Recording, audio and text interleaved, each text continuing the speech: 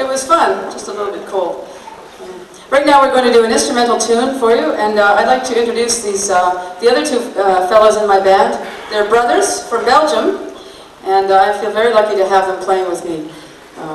I met them at the IBMA, the International Bluegrass Music Association trade show last October in Kentucky, in the United States, and I asked them if they'd play on a tour with me, and they said, well, okay, maybe. You'll notice that they're both left-handed. That doesn't take anything away from their playing, as you'll notice in a moment.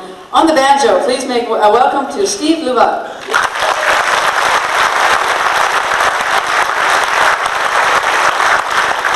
And his brother, not a twin, a little bit younger, on the guitar and on the mandolin and singing as well. This is Jefferson Louvat.